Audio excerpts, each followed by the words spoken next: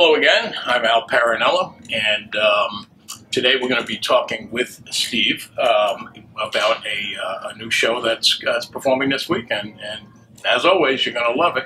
Steve Steiner, the producing artistic director of Surflight Theater, will tell you about it, but let me preface it a little bit. In 1935, Alfred Hitchcock created this movie, and the movie was called The 39 Steps. It started out with tepid response, but grew rather rapidly. It started winning awards. People were running all over the place to see it. One of those people was Orson Welles. Orson Welles was then doing the, his national radio show, the Mercury Theater on the Air, and he actually did a capsulized version of this thing, and it blew everyone away. And that was in 1939. So everyone who was anyone got behind it as this movie because it was just so interesting. However, we're not here to talk about the movie. We're here to talk about the fact that it became a play. And it is a unique play. And this is where I'm going to give it right over to Steve. Steve, tell us about this thing. Well, you know, the 39 Steps is this huge travel log. You go all of these places and you run into all of these people and what have you. And the 39 Steps, the play, as it has been adapted, it's 4 actors who play about 150 characters that are in the movie. And that's the key. That's the key to this thing. Yeah. And those 4 actors are, the lead is named Richard Haney. He's the hero of the play. There's one actress who plays 3 women, and then there's 2 other actors who play everybody else, including some of them actually play inanimate objects, but we're not going to go into detail. You have to see it to understand what we're talking about. But this thing is just fast-moving, rapid, quick, and you know, here's the deal. Think about it. How do you get 150 people played by 4 people?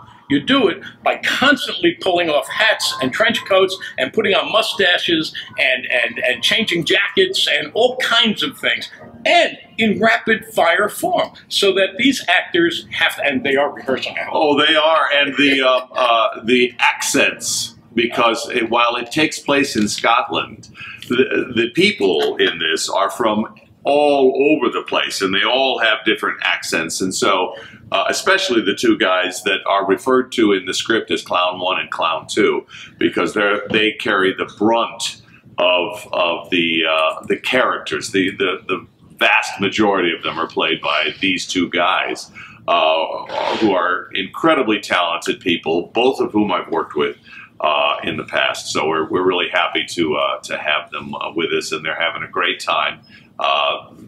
Just, you know, creating the mayhem that will make you laugh. Great word, mayhem. Yes. I think that's exactly the right word. Yes. Just to show you how popular this thing has become, Sesame Street actually did a rendition of the 39 Steps, except they called theirs 39 Stairs, and they called it the Monster Piece Theater production, and it starred Alistair Cookie, played, of course, by the Cookie Monster. Yes. And they called it a play by a guy called Alfred. Now here was the version on Sesame Street. Grover was the star. he was in a film noir setting. He climbs a set of stairs, counting each one as he goes. Of course, this is how you teach kids how to count, right? It's Sesame Street. That's what it is. And then he gets to the top stair, stair number 39, and there's a wall. So what does he do? And how do you get out of this? He slides down the mountain. Of course. Now, I think that's pretty original. There we go. And I think it's a great tribute to the work that Sesame Street would pick it up. It's a good idea. I don't know if we have a banister. So, just to give you some ideas about some of the reviews, a wonderful triumph of theater about this 4-person play. Clever, very funny, and brilliantly acted. A joyous version of a Hitchcock classic. A dizzy theatrical game played with wit and versatility. And the New York Times said, spies, a blonde, and a guy. go North by Northwest, and that's a key. The Hitchcock movies are all sort of introduced in one way or another into this piece. So you'll hear as you go through it. You got to search for this as you're watching the play. Strangers on a Train, Rear Window, Psycho, Vertical, North by Northwest, all Alfred Hitchcock movies, and all somehow weave their way into the dialogue of this play.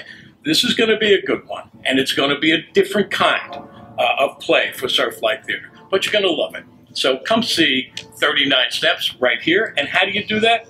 You simply go to surflight.org or dial this number, 609-492. You still use the word dial? I think so, okay. Even though you're punching, yeah, I know. So punch this number, 609-492-9477. Steve, any last words about this? Yeah, when the guy starts droning on, just push 1, pay no attention to him. That'll take you straight to the box office.